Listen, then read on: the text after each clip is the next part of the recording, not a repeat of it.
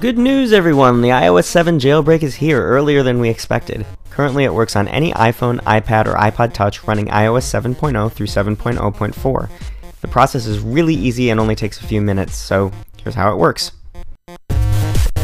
First, back up your iPhone or other iDevice. The jailbreak worked great for us on the first try, but problems do occur.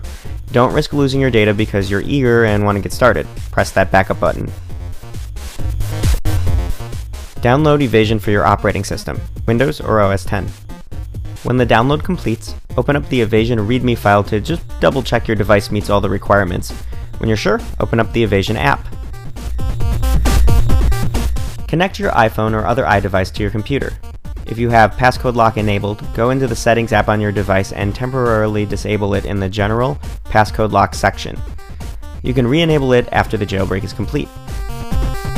Also, turn on airplane mode to prevent any updates or data-driven apps from interfering with the jailbreak process. Back on your computer, click the jailbreak button in the Evasion app window. It'll take a while to upload some necessary jailbreak data and your phone should restart during the process. Wait for Evasion to finish this step.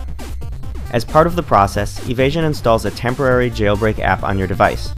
When ready, it'll prompt you to open it. Simply unlock your device, then tap on the jailbreak icon. It'll cause the screen to flash briefly, but appear to do nothing. If you look at your computer, however, you'll see the jailbreak process continues. It'll finish in a minute or so, and you can close Evasion on your computer.